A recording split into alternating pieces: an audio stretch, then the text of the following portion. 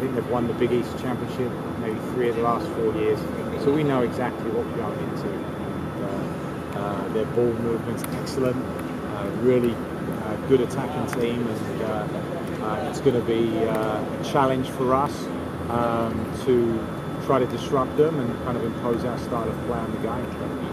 Can't wait to look forward to it. We're basically just looking to play Syracuse soccer. It's a very high-paced, high-tempo game, and we're looking forward to seeing how we can do against them.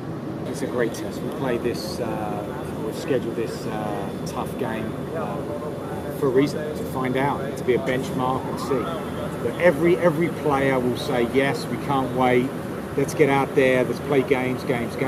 Coaches, we want more time, right? So if you ask me from an honest, I'd love another week or two.